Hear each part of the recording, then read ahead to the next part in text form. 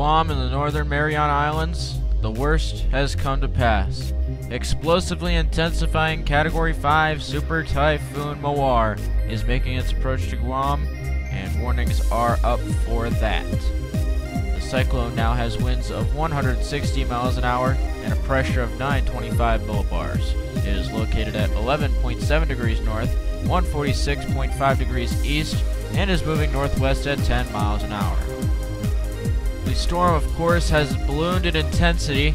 It was 34 and a half hours ago that we put it up as a Category 1 with winds of 80 miles an hour, and that intensity has now doubled to the 160 miles an hour that you see on your screen in just 34 and a half hours. That does qualify as explosive intensification, which, if my memory serves me correctly, is 50 knots in 24 hours. This is 70 knots in 34. And that's just to hammer in how quickly things can change, like I've said before.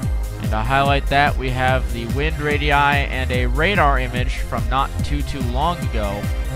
Look how scary that looks. Look, and the wind radii is kind of hiding it, but holy cow. Just, the outer bands are starting to hit Guam. It's going to be a particularly dangerous situation, and I don't use those words lightly, over the course of the next several hours, day or two, and it will not be making a fast exit either. And the track forecast really highlights that little movement over the course of the next 2 days, and of course through the next 5, it's Category 5 all the way through. We're looking at a peak intensity somewhere in the day 4 range, currently sitting at a peak intensity forecast of 185 miles an hour. It has room to intensify. The only thing it can do now to weaken, and even then not by much, is trip over itself and start an eye wall replacement cycle. There is nothing else stopping this storm. Nothing else. No shear, good sea surface temperatures, no land for the next 5 days, nothing considerably so at least. You don't want to see it, folks. You don't want to see it. And this is just the last 6 hours in terms of satellite imagery, and that's how fast it's intensified. That's how fast the storm has put itself together. Preparations need to be rushed to completion, especially in Guam, but also in the Northern Mariana Islands.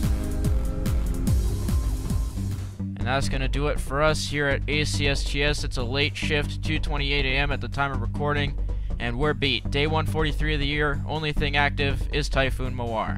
And you can find us on our Twitter page at ACSTSEPA. We don't post on it much. Our YouTube channel at AC22Real for all of the antics coming out of the Actinium group.